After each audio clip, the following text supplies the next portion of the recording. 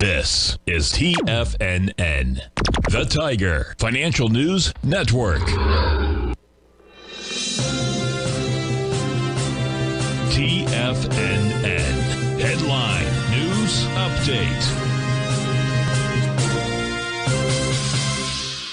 Good morning, everyone. Basil Chapman here on the 6th day of June, Tuesday, and we're looking at this 10 o'clock Tiger Financial News Network market update. Dow's down 54. I think Apple's pulling back a little bit. 33,506.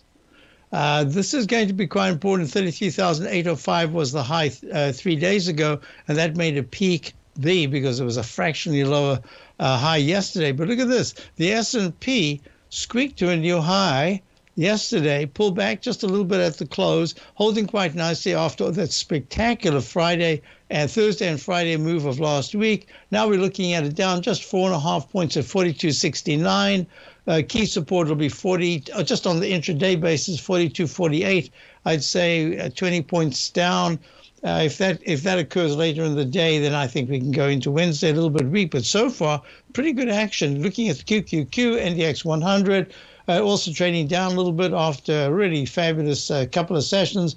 Looking at it down one at 353.60, and we're also looking at the weekly chart starting to make a smaller candle. So we're watching this very closely. It's been very, very strong up until now. The SMHs, of course, have been the leaders. The SMHs are about unchanged today. But what we've got here, we've got the IWM coming on strong, up $1.46 at 181.02. That's going to be very important because of this rotation. I'll talk about that in my show coming up, the Tiger Technicians Hour. If you're looking at gold, talk about rotation. Gold has pulled back a little bit. It's unchanged at 1973.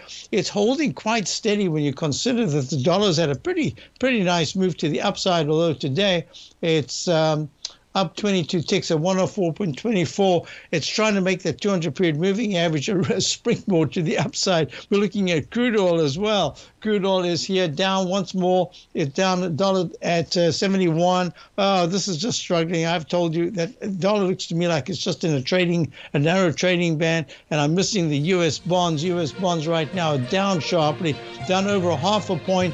Those yields are moving up, but they're still moving up within a range. I'll be back for the Tiger Technicians Hour. Check out my opening call, my daily newsletter.